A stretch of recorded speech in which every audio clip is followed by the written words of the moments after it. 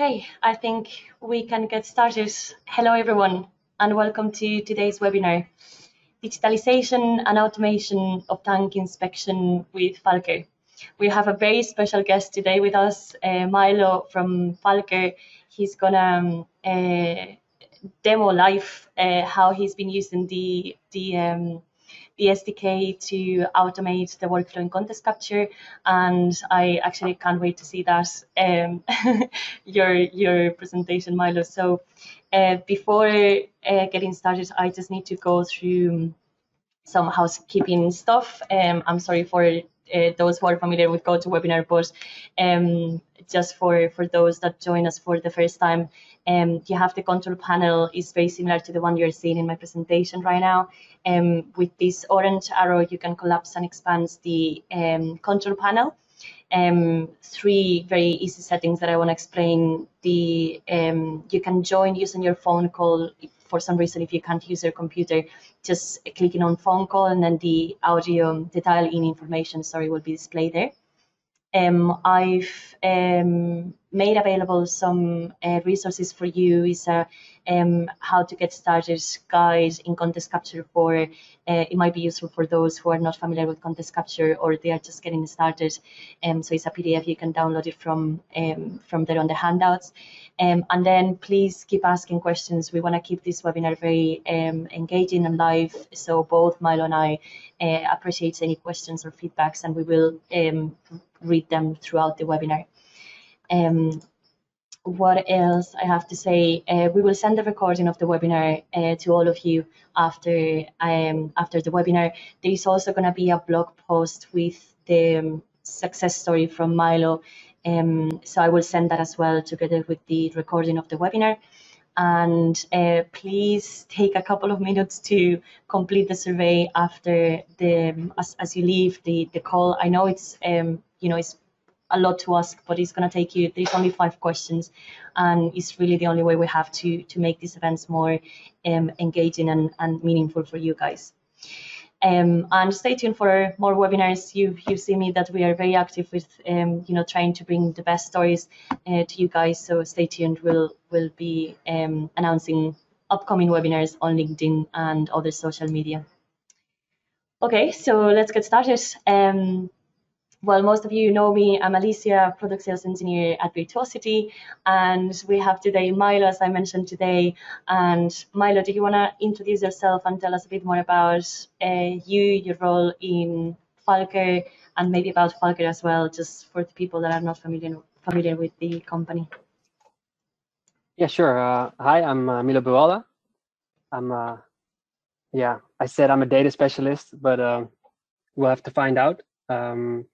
I work at Falcker for 2 years. I've been studying artificial intelligence as my bachelor, and I did game and media technology as my master's. And now I handle all the 2D and 3D data that enters Falcker, and I process it accordingly. And I also do some geometric analysis of the, in this case, tanks we inspect, and the bit volumes of the tanks. So I do all kinds of data stuff within Falcker. So yeah. That's great. And tell us a bit more about Falcker. Do you want me to hand the presentation over to you, or? Yeah, sure. Yeah, if I could. I will make this quick, hopefully. It's more about, I'll show my screen. Can I see the presentation then? I think you should be ready to go now to share your screen. Or but you want the beautiful slides. I want your slides. That's true. That is so true. I'm so sorry. I'm sorry about this. So okay. Let me just make presenter again and continue with my presentation. That is my bad. Yeah, I have the slides. Okay, go for it. Yeah. So what we do in short, just to give a background on why all this is necessary. Falcker, we help our clients with the digital asset condition assessment for liquid bulk storage. And can I go to the next one? Yeah. Just to give you some background, these these tanks that store the crude oil are very old. They were built in the 60s and up till the 80s. So what we want to do, or what they wanted to do, is instead of making new tanks, they just want to maintain them better.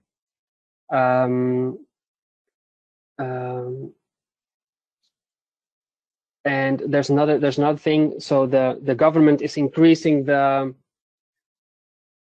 requirements for the maintenance, so it's more rigid, and so we do have to do a better job each year of maintaining the tanks. There's another problem.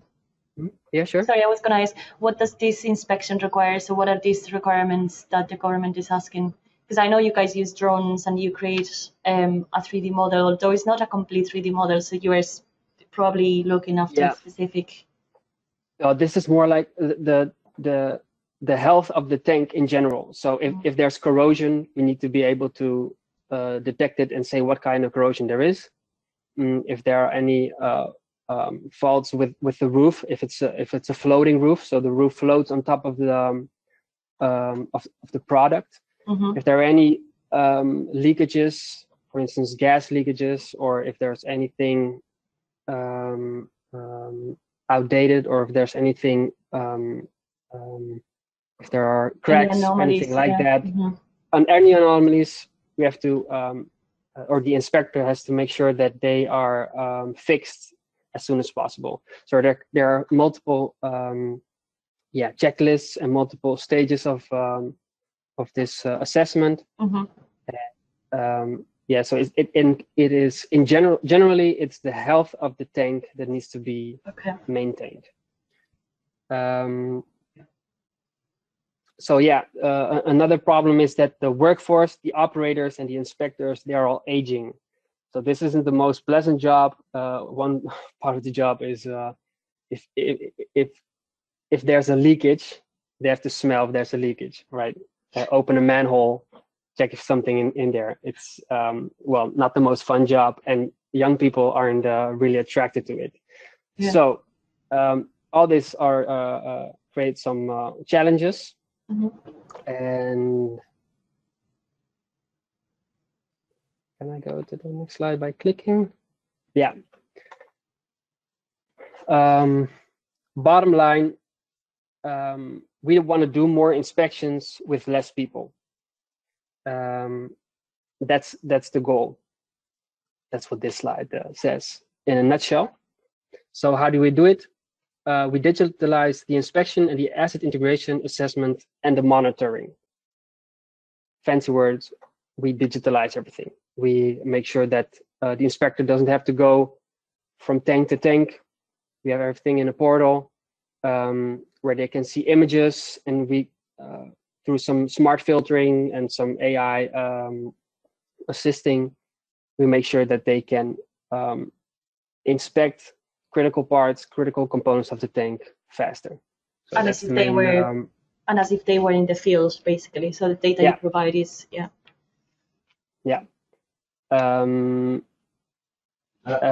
offer different kinds of software and services. The software solutions are this portal I'm talking about. There's an operator that uses a tablet in the field, and we have an application for that. We have artificial intelligence to support finding these anomalies. We have sensor data system software, and we have all these different kind of services like drone inspection, data processing, implementing software, and you also have an autonomous implementation, which is Percepto. And now it becomes interesting for our story. We also have, because we're making a digital twin, we use subcontractors to help us with this, such as laser scanning companies. We have a separate 3D modeling companies who help us build the tank, but we aid them by providing data, non-destructive. So we're there. Entity non-destructive testing, gas emission analysis, and we do the integrity, the tank inspection as well, and that's the EMUA. Okay, so that's some background as well. And this is the workflow where I come in. So there's the data capturing department, which are the drone guys who make the beautiful images, images for either the inspection itself or images to generate a good point cloud or 3D model. So those are those can be separate flights. They can be a single flight. I use that data in the second component, or the second. You see my mouse? Yes. The second step in this process. I do some photo stitching, so the photogrammetry part with context capture. That is sent back to the modelers, and the modelers send back a full digital twin model of the tank in this case. And we do all other data processing steps here, and that goes to the human inspector, and he continues in the portal and does the inspection, etc. So the interesting part for us here is the data processing, and that's what we'll be focusing on next. So I think now it's a good time to for me to share my screen. Okay, I think you are present there now. Yeah. All right. So what I will do, I will. Did I just? Screen? Is it live? Yes, I'm on. I can see your screen now. Yes. I will go to a remote desktop, which is next to me, which has a bit more processing power, and as we all know, that's something we really need. I just want to make this. Oh yeah. I still see my. Yes, I can see now ContextCapture. Yeah, super. I just hope to. Yeah, also minimize the taskbar real quick. Das ist weiter allgemein Beweis, dass Okay. Hopefully it will go away. Okay, so this is a typical flight for a roof inspection, or a to generate a point cloud of a roof. And in short, this is what we end up, and all this we do automatically, and so it's a bulk process. Multiple roofs are processed with very little manual labor on my side. So how many roofs would you have in one project, Milo? Well, it depends on the client. Mm-hmm. We have different clients, for instance. Let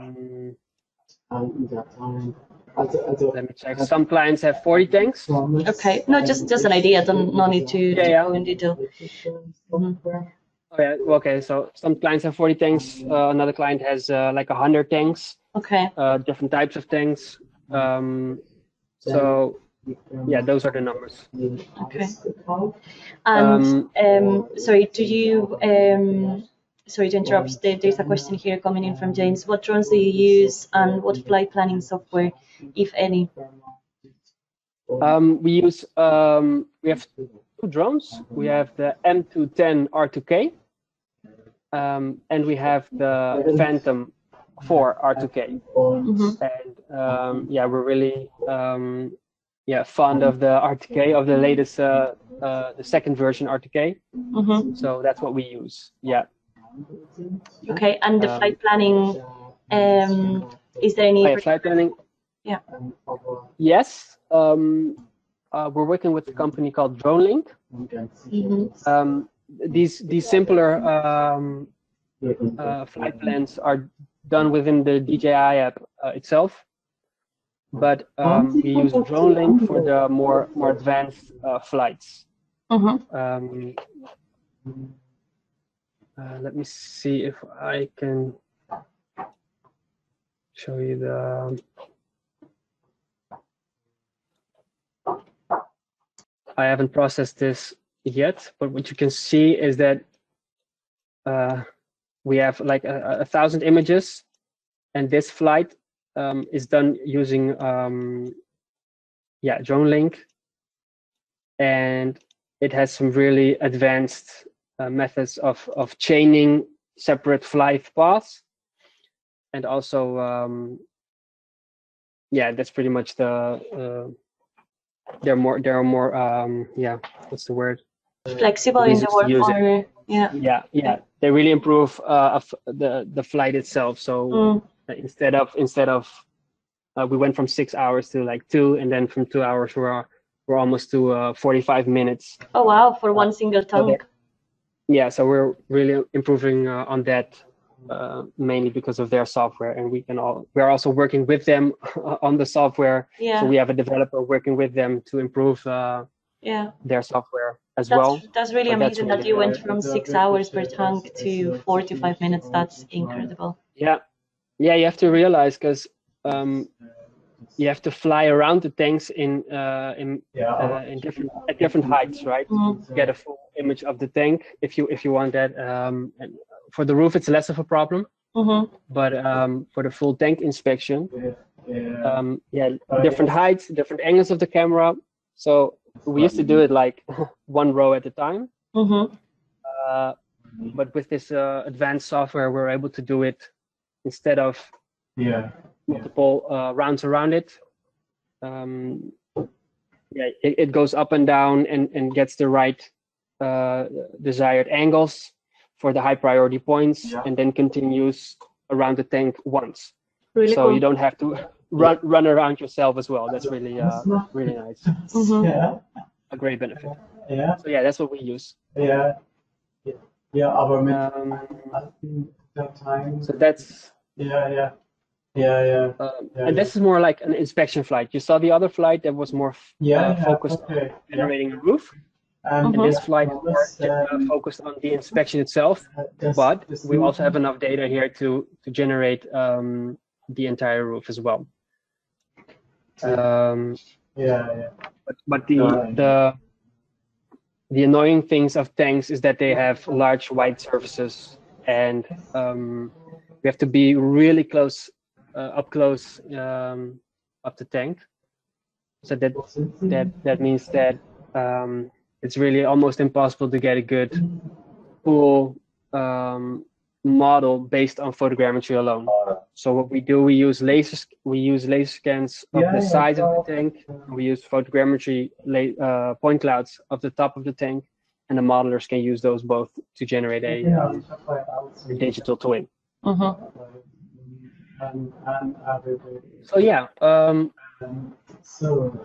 within ContextCapture in the desktop, I do the manual processing. So if I want to process one tank, it's almost always faster to do it just here, just click, and it goes really fast to do the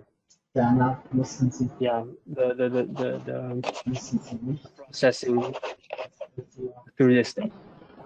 But as soon as it's more like 3 or 4 roofs I have to generate, then I switch over to my program I've written in Python. So maybe it's interesting to start talking about that next. Okay, sounds good. Do you want me to launch the poll? Yeah. Okay. Please. So we want to ask you guys, because Milo is going to talk now about Python and how he coded the the automation in the SDK, and so we want to ask you about how familiar are you with Python scripting, so that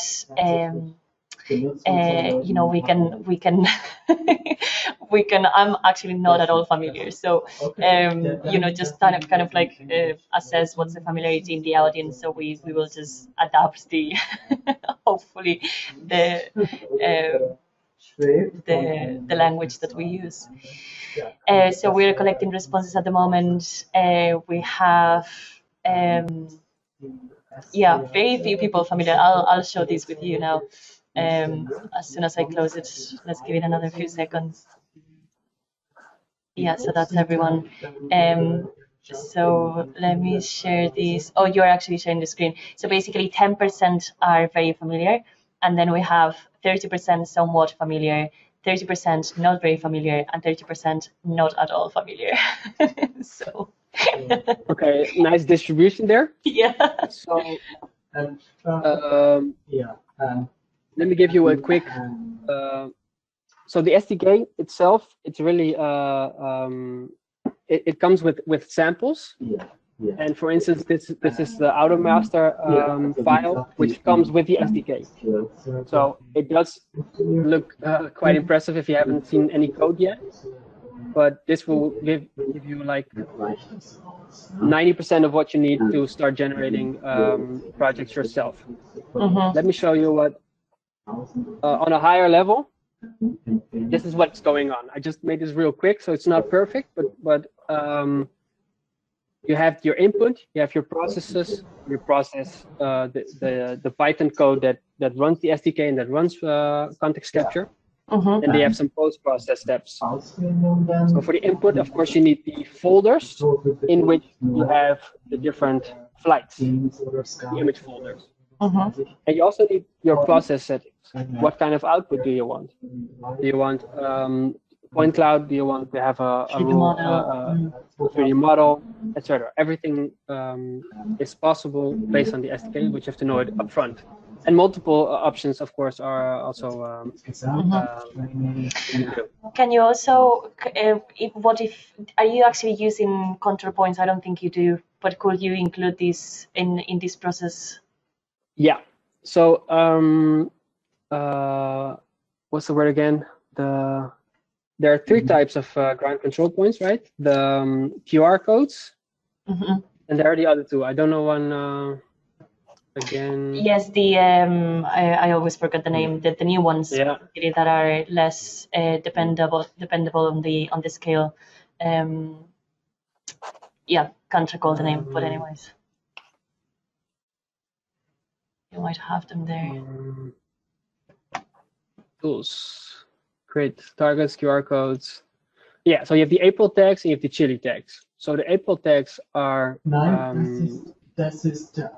You can use the April tags to detect them automatically and process your model with the ground control points. We don't use them because we don't really need the high accuracy, but we are doing a new test with this workflow with ground control points, in this case the April tags. But for now, I don't really know enough to teach you anything about it. But it is possible using the April tags for the typical flight that we're doing right now. Okay. So you have to read up on it. So yeah, getting back to this, you also have to tell which coordinate system you want your output to be in. And once you have all this data, really, these are just variables which you give to the Python program. And then you wait until the program has finished. So ContextCapture generates your models. It's in the output folder, and that output folder really is your finished product. But I would like to have them right in the shared file location of our modelers. So that's why you have some post-processing steps as well. So this is high level. Now I'm first showing you a bit of the code.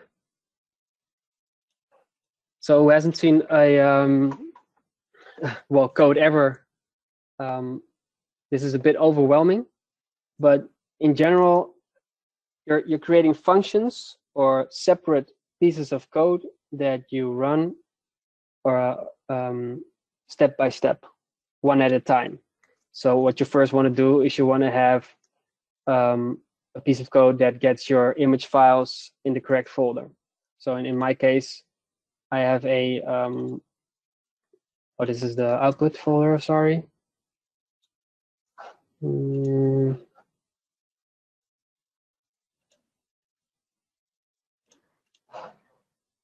This is the output folder.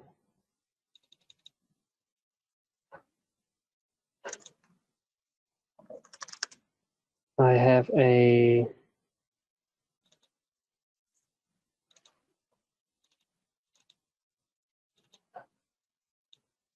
set of input folders in which my flight data is. So all these images are here, and this is just a sample set. I need to get this data in the program. I use a parser, so you can use a command line to run it all. But for each client, in my case, we have different clients, and I want to process. So the data comes in client per client. So the bulk, the max level of bulk processing I get is based on a per client basis, and a client is the tenant. So I would like to know the tenant name, and all these subdirectories are all the same. So in this case, the client is Falcker. we ourselves are clients, and in the main part of the program, I get all the types of variables I want. So and please feel free to ask any questions in between. If I go too fast. Yeah, I have a question actually, because I know you did this all by yourself, right? Like, yeah. All the coding. I think what is more a remark rather than a question, but I think we now provide. I'm actually not sure about how many, but I think we provide, or we can provide with like the scripts for image upload and things like that. So that would be also something that you can easily replicate, right? If you have like the piece of code that you use for uploading images will be the same. You just need to change the file path, I imagine. Yeah. So if you want it a bit more robust. So, but you're saying you guys can offer the code as well? Yeah, so James confirmed this, that there are some example scripts in the delivered installation. So that there is some scripts available for our customers. So that's good, because at least someone that has no, like me, idea about coding in Python might be, as you said, might be really overwhelming to do this on from scratch. Yeah. Well, yeah, it's always good to have someone beside you who does understand. But like I said, the SDK provides samples. Yeah.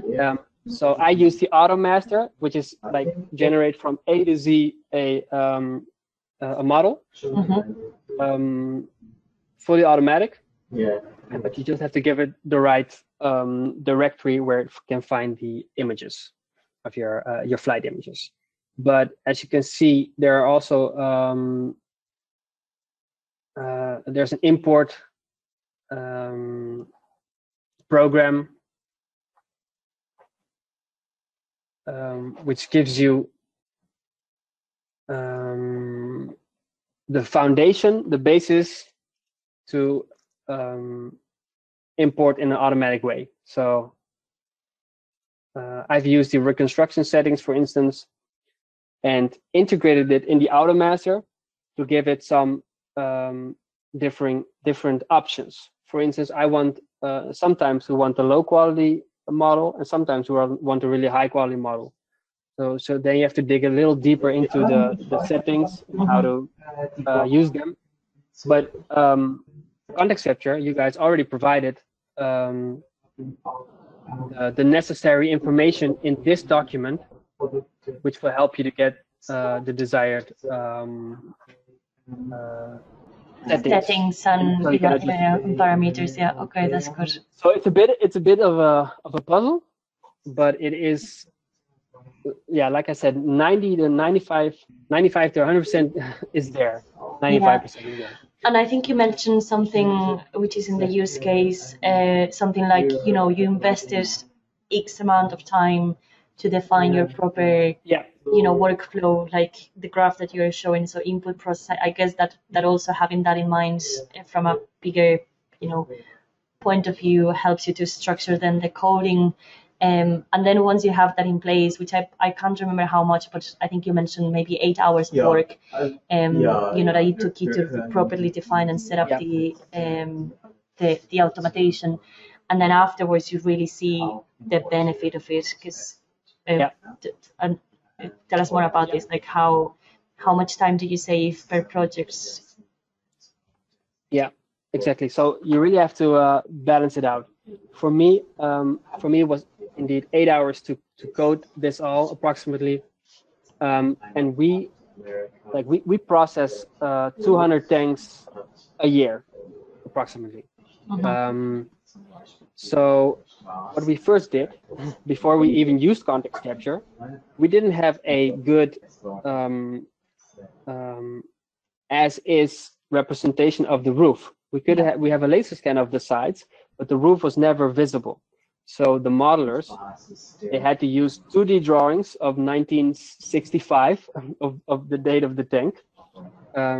2D drawings which said, oh yeah, there's a plate here with this dimension, but they didn't have the correct orientation often. So we really had this back and forth between me and them, because I could overlay images on top of the model and see that there were many misalignments with each individual roof plate. Orientation differed. There were components missing, so that was really a hassle. So, and then we started using ContextCapture, and then we had a good as is representation of the roof. So that made the process like 6 times faster. Instead of 6 days going back and forth and then finalizing that one tank, we went to within the day. They could finalize the tank, the sides and the roof together. But of course, 200 tanks is quite a lot.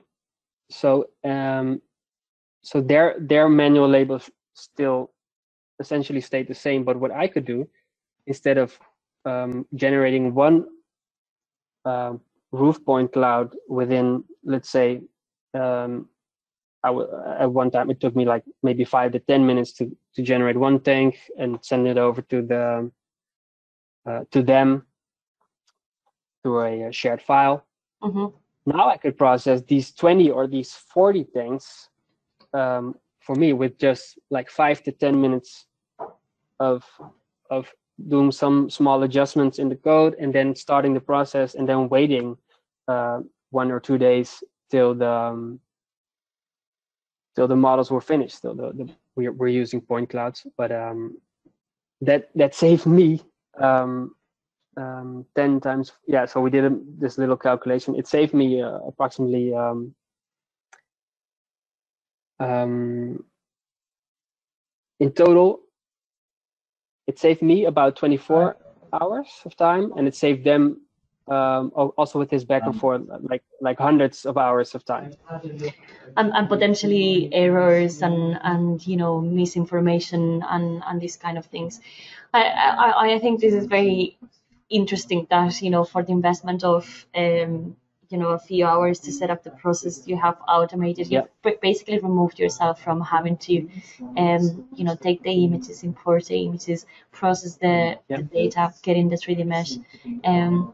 So I think this is like a really good example of investing just a little bit of time, which it comes actually with ContextCapture already. I wasn't fully aware of this. So and the return is I think brilliant. Like, yeah, it is. Plus, it's for me, it's more fun.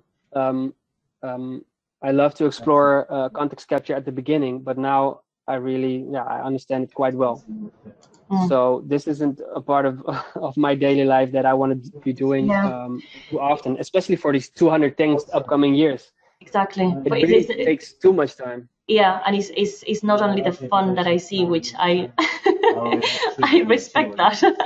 It's also the fact that you can focus, you can invest your hours, which cost to your employer a certain amount of money. So these hours that you can invest in adding value to really something else than just clicking buttons in a software. So I think that's the real value of it. Is saving money, is actually probably generating somehow an added value somewhere else within your tasks and responsibilities. So I think that's really interesting. And also the aspect of like removing the possibility of mistakes and misinformation, like having the the machine doing the job is very the chances of errors are minimized. Yeah, exactly, and that's what we're looking for the most. We're really trying to streamline everything, make it lean, and also reduce the amount of errors. And once you have settled or figured out the path, the processing path, and the types of output you want, if you lay it out just in a single document, then you can just process each time the same. So it's really a great benefit. Yeah, it's absolutely fantastic. How sorry, I'm jumping actually to a different topic, so I don't know if you want to mention something else about this, but I want to ask you, what is the final deliverable that you present to your customers? Or what are you providing to your customers in terms of, do you do the inspection, or do you do just the 3D modeling, or do you do a report, or? We do all of those things. We do the inspection ourselves. Exactly. Yeah, all of those things you said. So let me give you a let me give you an example. Yeah, that would be great to see it in of what the final product is. If it's okay, I have to go to Google Chrome. So this is the portal. Yeah, it really doesn't matter. Yeah. And we have parametric models as well.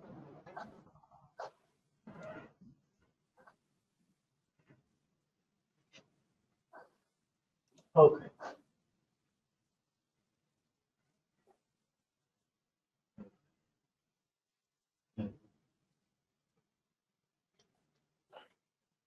So what you see here is that anyway,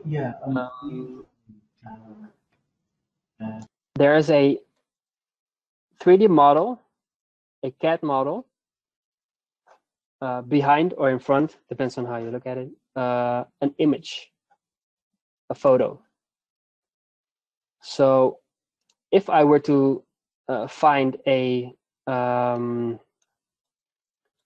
bit of an anomaly, a corrosion or anything on the, let me rephrase. If I'm an inspector and the next part in the inspection is the platform, then now I can select this component of the platform, and I can find all images that are also where the platform is also visible. That are associated to that specific point. Yeah, and now I can inspect this or these images more up close. One by one. One by one, or and we also have this. Yeah, I haven't shown it here, but this is a bit overexposed, this image, so that's not going to give you lots of information, I reckon. But here you can see clearly there's some corrosion here, and in a new set, I haven't given you the latest set. We have images way more up close and of different angles. So this is what the inspector sees and uses. Let me see if I can back up. So you basically build like the inspection report in here, and that's what your customer will log into this platform. They have the as-built model, they have the up-to-date pictures, and the inspection from from that going through the images or whatever and highlighting the different anomalies.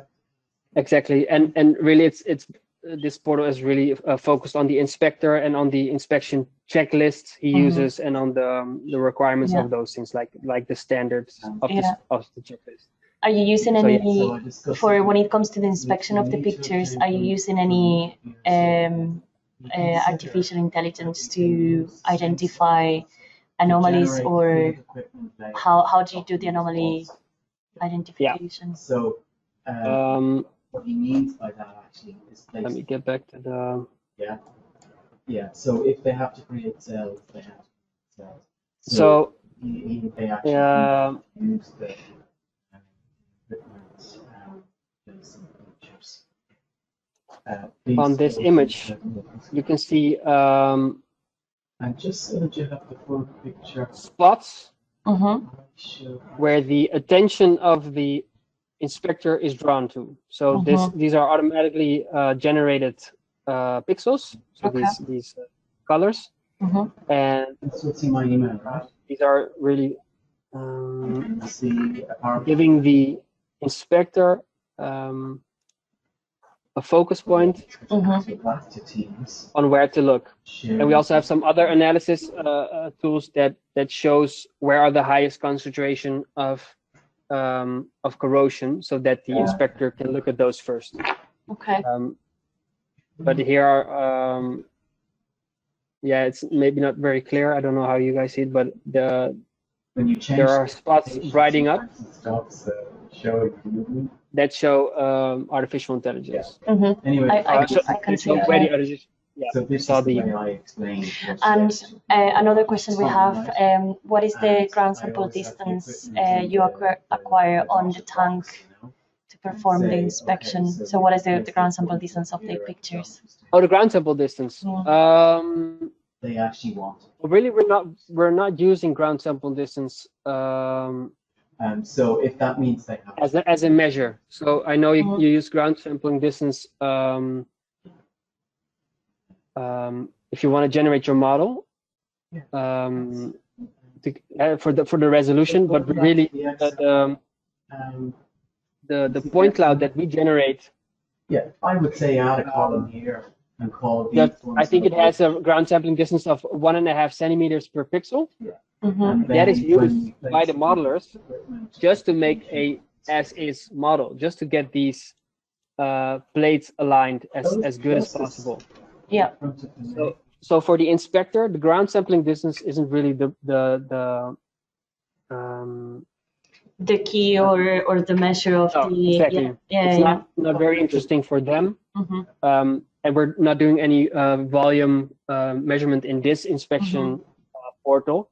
But for me, when I do pit volume analysis, the tank itself is based inside of a pit with dikes, so that if the tank breaks, then the fluid that comes out stays within this pit and doesn't go into the environment. Yeah. When we do those analysis, then ground sampling distance really is more important, because that means that you also have a lower error. Yeah. Or a higher accuracy of your model. So really, it's not very interesting in this case. I understand. Yeah. So you've kind of like quantified the optimization from like the data acquisition. You went from like 6 hours to 45 minutes for each tank. You've also quantified the I think was it like 10 or 20 minutes per for like the image processing, so like you clicking on every tank. Have you also somehow quantified the time that you save by using artificial intelligence in the image identification? No, that's a bit more difficult, and really Falcker is a young company, so we're setting it up in a way that if you look again next year in the same inspection, then you have the data of the previous year. So that's the moment where you can start really measure. Yeah. Getting some real data. Yeah. Okay. So we're gonna have to wait for that one. So we'll have to do it another one. Like we'll have to do another webinar next year. That's perfect. But no, I was like, it's really interesting because like I think just by this little like the SDK and also by using this drone link data acquisition tool you mentioned before, like you're like massively improving the process of the inspection, and I will be really curious to see how much time and also once again is the minimizing the human error component, because that's what artificial intelligence is helping you do here. It's just drawing the attention of you to the right places. So yeah, I think this is really impressive. Really and it's something we really want to explore ourselves as well. And I mentioned it briefly. We have there's this company that does autonomous drone flights. So they don't have the right gear for our specific case, but really the future is in this automated system, fully automated, that the inspection of the tank is based on the press of a button. Yeah. The drone flies out, does this circle with the battery checks and everything, gets the data, uploads it, it goes into the tool. There's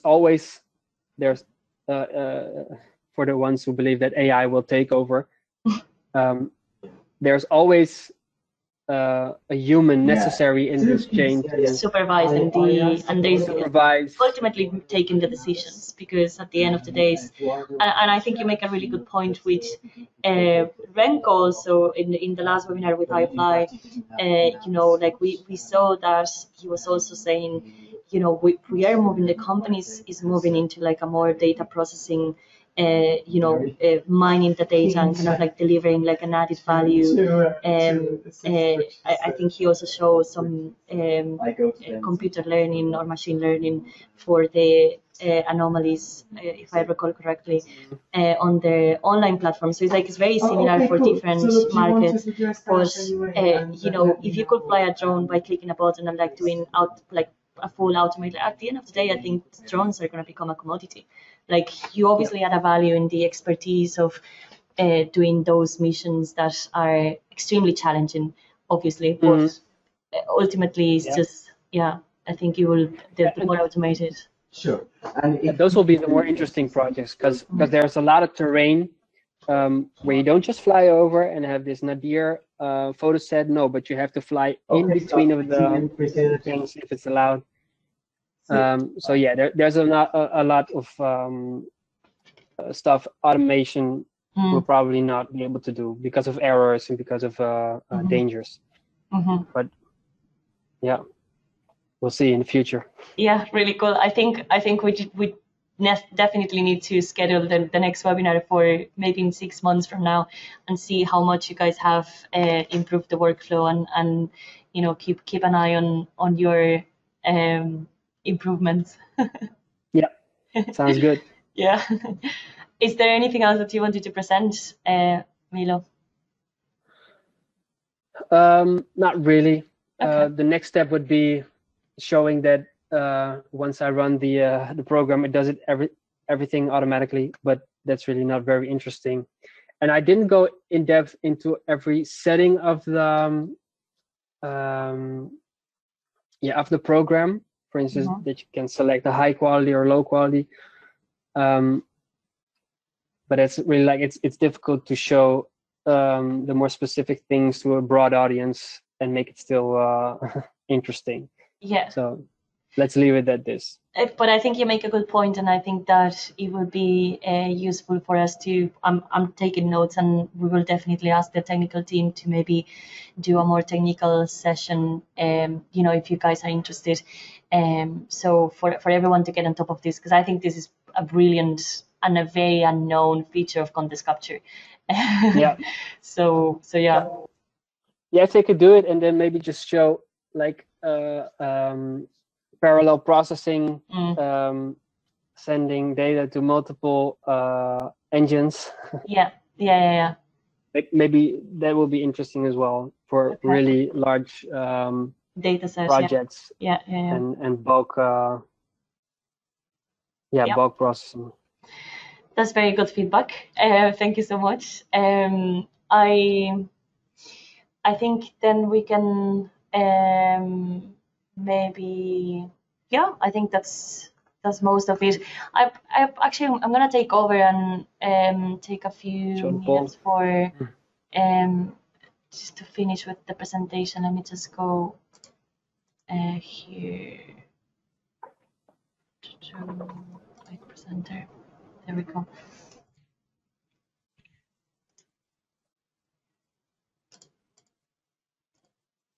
Is that showing already? No. Nope. Let me just share my screen.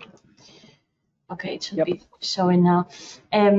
I actually wanted to mention, because I know most of the guys attending the call actually are they already have context capture, so I'm not going to go over the whole virtuosity thing, but something that I want to highlight about virtuosity is the fact that we provide the experts the professional services, so we call them the keys.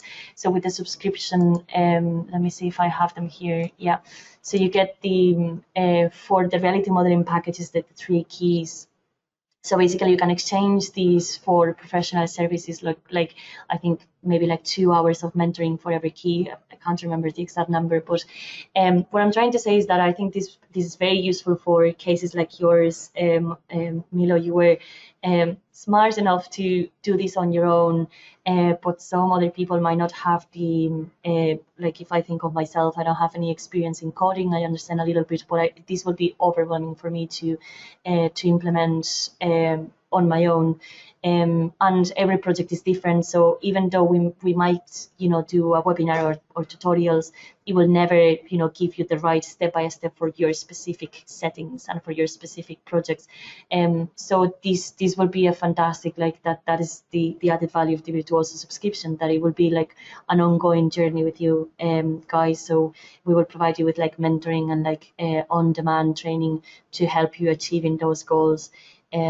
So I think this is something to take note for everyone, and don't hesitate to reach out to me if you want to know more about this.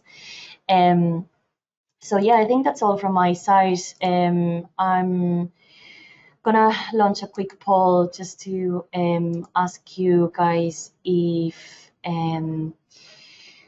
you like to learn more about reality modeling workstores, just to kind of like not bother you if you're okay with your existing license, or you want more information about this Virtuosity reality modeling package.